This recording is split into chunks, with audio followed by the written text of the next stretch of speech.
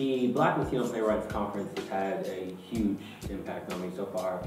I've only been a part of one, but it was a great experience to work with new incoming directors, to work with new writers, and to work with some of the students that go here. It's like a time of exponential growth. I've never walked away with 1 week full of gold. It's really refreshing to see and hear stories that I can completely relate to. And it was so relatable, the story was so relatable, it had an impact on me as a performer. It's beautiful new work.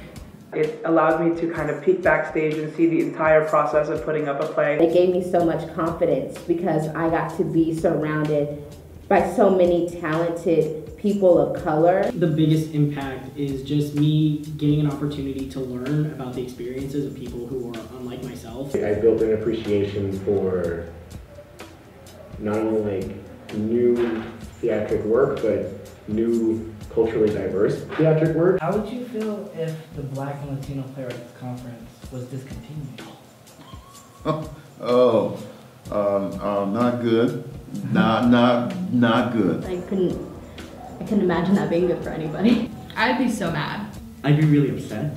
I'd be really upset. I would feel really sad about that. I'd definitely be heartbroken. Heartbroken. Like this is my face. Like I would feel so heartbroken.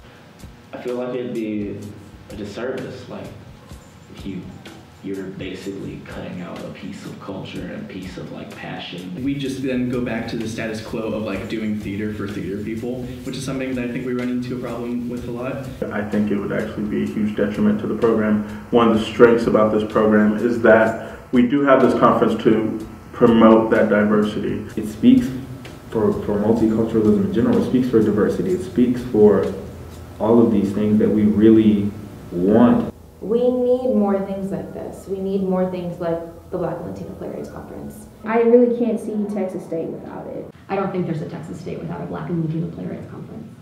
The Black and Latino Playwright Conference is our friend, and we need that friend to stay with us.